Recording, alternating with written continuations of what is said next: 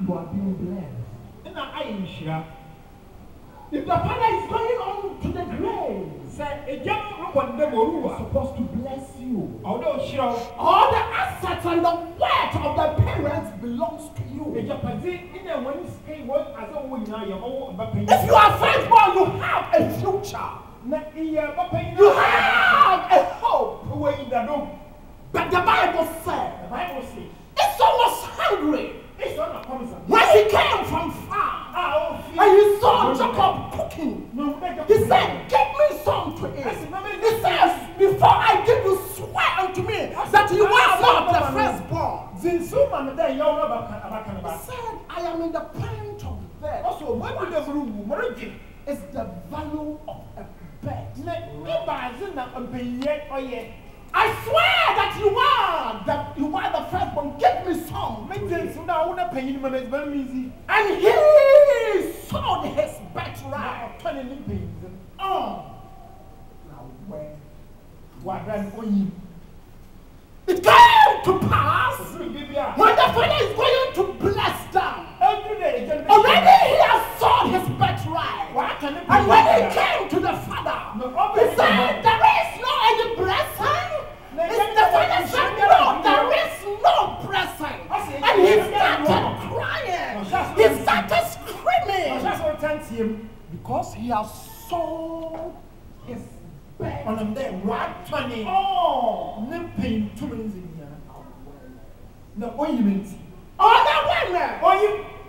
can destroy our Christianity. Oh, the awareness can bring us low.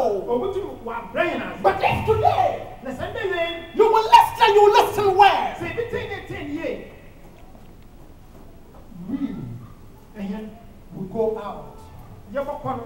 Bless and what we can do. Oh, now awareness. Oh, awareness. Amen. What brings on awareness?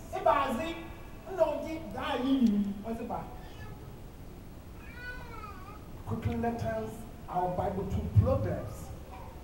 Chapter 1 verse 32. Please read the new International Version for me, and I will read the King James. Proverbs 1:32.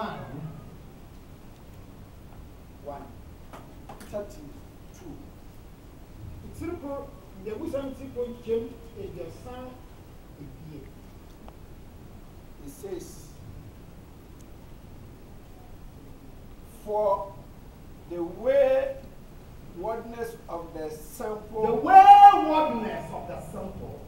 will kill them, and the complacency of fools,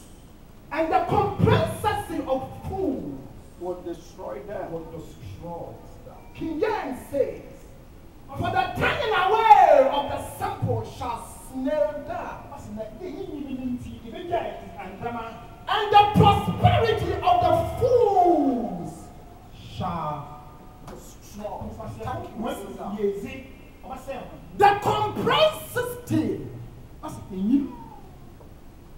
of the fools shall destroy them. The prosperity of this world, the prosperity of the fool shall destroy them. I am not saying that money is not good. Even the Bible says in Ecclesiastic that money answers all things. But Proverbs 1:32 says the complacency of the fool shall destroy them. The prosperity of the fools shall destroy them. Why should the prosperity of the fools will make them unaware? Quickly let's turn our Bibles to Luke chapter 12, verse 16. 12 to 16. 12 to 20. 16 to 20.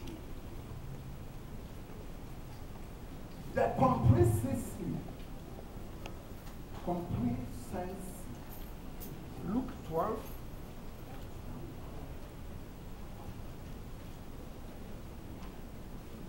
Luke chapter 12. Look, it's very. And he spake a parable unto them, saying, the ground of a certain rich man brought forth plentiful. And he thought within himself, saying, now catch him there. Luke chapter 12, verse 16 to 20. Look, it's in the and he thought within himself, saying, what shall I do? Because I have no room where to bestow my fruit. And he said, this will I do. I will pull down my barns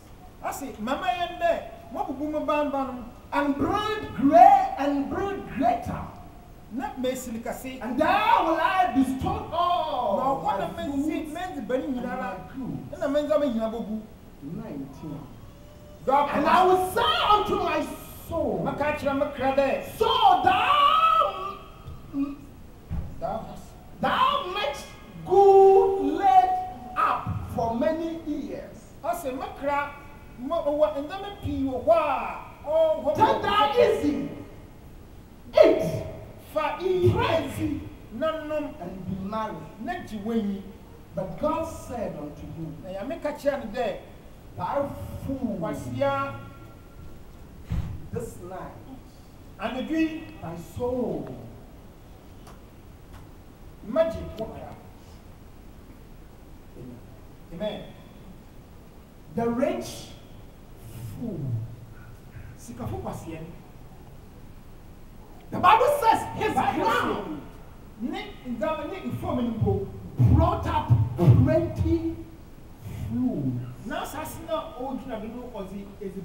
Your work that you are doing, your business that you are doing will prosper you as it prospered that full rich man. And he said, where will I put all this stuff? I will break everything down, and I will build a certain things that I will put all them in. And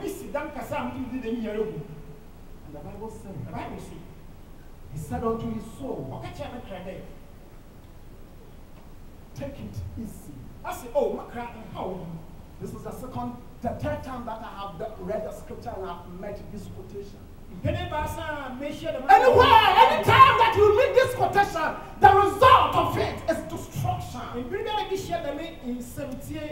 read the Bible said, when the Israelites were in the desert, they ate, they prayed, and they drank, and God destroyed them. Second, when you read the time of Noah, the Bible says when Noah preached unto them, they ate, they drank, and they got married, and God and the flood came and destroyed them. And here also says, the full rich man said, eat, drink, and get married. And the Bible said, in that night, God said, fool, I will take your souls on. Imagine the prosperity of the fool, the complacency of the fool will destroy them. Never let us sit unaware. Your rich man gathered every time. But he was not aware that God would take his soul. And God took his soul on. Very miserable. Sometimes we in a church, that some boys will call girls. Even